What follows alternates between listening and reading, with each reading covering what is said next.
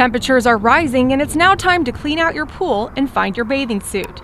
And with sunshine comes recreational activities, but education and prevention methods are key to keep you safe. To have some discussions with their families and their buddies when they're heading out to the river and when they're floating down, of the best way maybe to prevent some of the stuff from happening in the first place.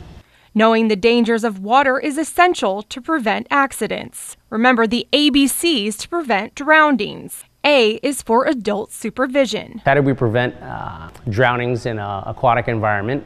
One is proper supervision, especially with children.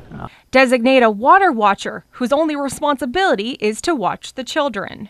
B is for barrier fencing. Barriers to water if they're going to be around pools. Or C is for CPR. It just takes a few seconds for people to, vanish from sight and to get in trouble. And preventing that in the first place is paramount. Alcohol and water don't mix. Boating on the water under the influence, certainly a recipe for disaster.